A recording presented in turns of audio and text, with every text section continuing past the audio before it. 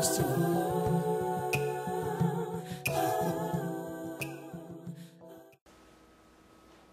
Paul told the church at Rome, you got to be a living sacrifice, holy and acceptable before God. It's your reasonable service.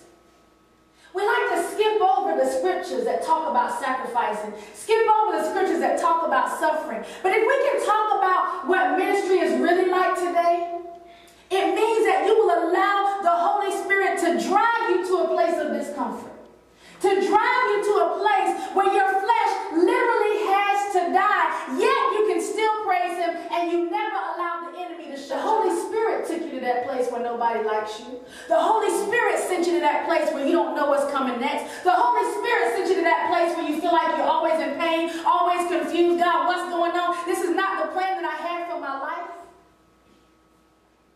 We all have these plans. But then we say, God, you know, I want you. I want you, God. I'm going to do exactly what you told me to do. And we're like, okay, God, follow the yellow brick road. Straight and narrow is the way, and few that be that find it. So we find ourselves, and God's saying, follow the yellow brick road. Hold on, God. Right there is my education. I had planned this. I planned to go over there.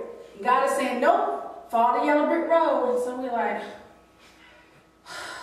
all right, God, I'm going to trust you. Follow the yellow brick road. Hold on, God. Right there is my husband. God said, no. But I planned him. I invested in that. God, nope, that's not the one that I had for you. Okay, God, wait a minute. You created me, and way back in the day, we had a plan. It's we now.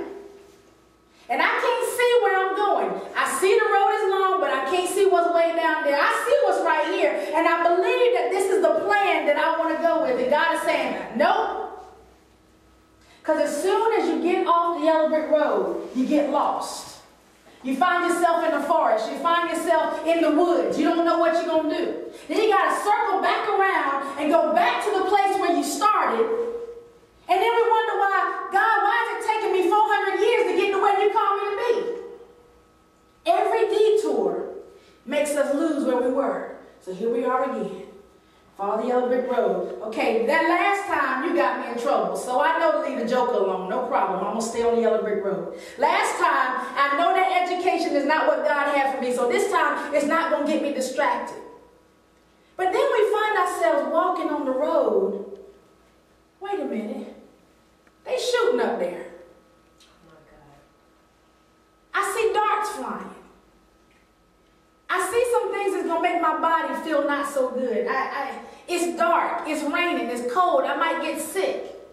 And God is saying, that's still the yellow brick road.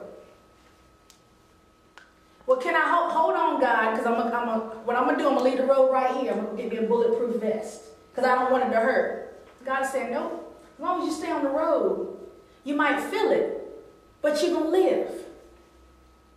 We have a problem when God says you're going to feel it, but you're going to live. Because we were taught to pray out of every situation. When He said, I'll bring you through every situation. The weapon is going to be formed, but it won't prosper. We just don't want to feel it.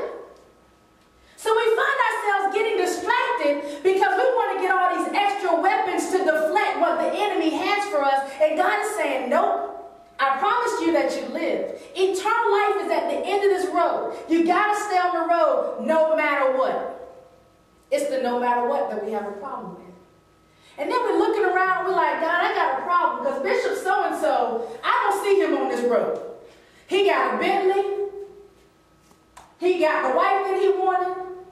He has children that are in school making him look even more successful. He has the mega church with 12,000 members. He ain't on this road. Why is he so blessed? God, I know that you said that I have to follow your word. But I see a whole lot of people that's over there, and they're doing a whole lot better than I am. They look better than me. They feeling better than me. They can buy me. But you want me to stay on this road. This road that has nothing that I planned. This road that has nothing that I really even want when I think about it. Follow the yellow brick road. We find ourselves, we continue to walk. And things are hitting us here, and things are hitting us here, and we think we're going to die, and we just want to fall down and cry, and we just want to give up. But now we've been walking on the road so long that we know without him we would perish. Now the road is going through a lake of fire, and the road is going through an ocean, and we can't swim. We know that if we step off, we're going to die instantly. What do you do except keep pressing on? Then sometimes we find ourselves, okay, God, all right, I'm going to be smarter than you. I'm going to stay on the road. But what I'm going to do, see, I'm going to walk backwards. I'm still on the road, but I'm going to walk backwards. God is saying, there's still only one way. Your path is still laid out for you. Your steps are still ordered. So every time you take a step back, you're prolonging this thing for yourself. So then we say, all right, I learned that lesson in 1994. I ain't going to go backwards no more.